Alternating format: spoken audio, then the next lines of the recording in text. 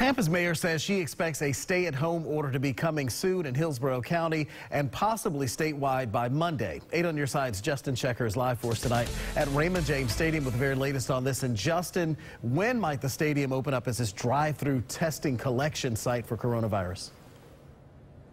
Rod, good evening. Mayor Jane Castor says hopefully by Monday, if not tomorrow. She says the state's emergency manager has promised that collection kits are on their way. Those are needed before they start collecting mouth and nose swabs here outside Ray J. The only reason we don't have a lot of positive cases is we don't have the ability to test on a large scale. Plans are in the works to ramp up COVID-19 testing in Tampa Bay by turning the Bucs Stadium and State Fairgrounds into collection sites.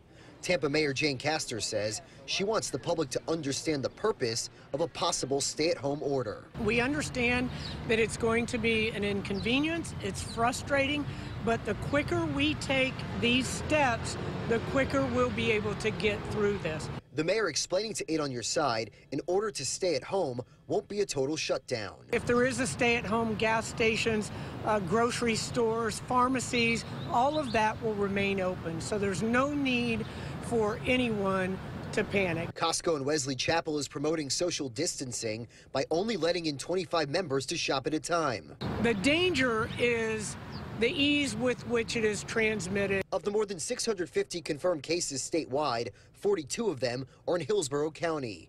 I asked Mayor Castor about whether Tampa's hospitals are prepared for a potential surge in patients. They have enough to get up and get moving, but everyone is very concerned about the lack of supplies, both in the collection kits, testing, and PPE.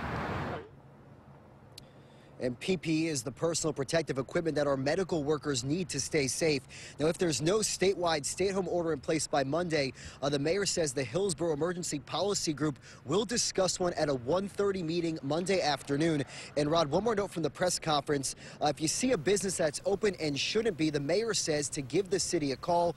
Again, the mayor says that everyone needs to do the little things like social distancing to hopefully help flatten the curve. Rod? Right. Justin Checker reporting live for us at Raymond James Stadium. Justin, thank you very much.